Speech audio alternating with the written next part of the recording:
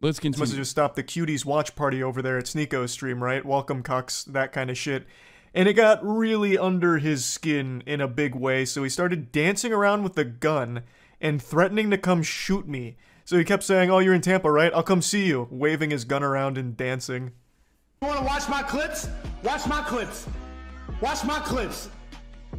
You want me to watch your clips? Watch my clips. These are the only clips I'm watching, you were? Now, the reason he keeps saying watch my clips while threatening me here is because during the stream, I couldn't watch him live because he just kept shouting slurs. So I said watch my clips to see what I was saying about you. I had to communicate via Twitch clips. And I'm sorry to be that guy, this is like the grammar police of guns, but he's a fucking imbecile. This part is kind of funny because, like, I mean, I think a lot of people forget because Charlie usually has, like, even-keeled, reasonable, moderate, maybe sometimes centrist takes. They forget that he's a Florida man.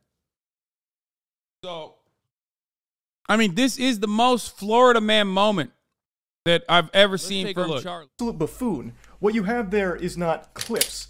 These are mags. They're mags, not clips, you absolute fucking dummy. The same way that this is also a mag. They're all mags. Stop saying clips, you look fucking stupid here. Anyway, sorry for the gun anatomy lesson. He was very upset, so he was threatening. Anyway, that was like, I think like, I mean, I think it's a faux pas usually. Because I love triggering gun nerds because they get so fucking mad. Okay? Like saying, oh, it's not clips, it's mags is like the AR-15 is not an automatic rifle 15 of memes. Or assault rifle 15 of memes, right? But I think there's an additional secondary purpose here that Charlie did that part. Normally I would make fun of people that do that, but I think there was a secondary reason, and I think everyone understands why he did that, which I thought was cool. It was a cool addition. Let's continue. Gonna come shoot me, beat me up, all of that, because I hurt his feelings, and it's been festering for quite some time now. 3 fucking months. You love to bitch about how everyone's canceling you. These soy boy NPC bots are all canceling you. It's all you do. You treat the teenagers in your Discord like they're your goddamn therapist.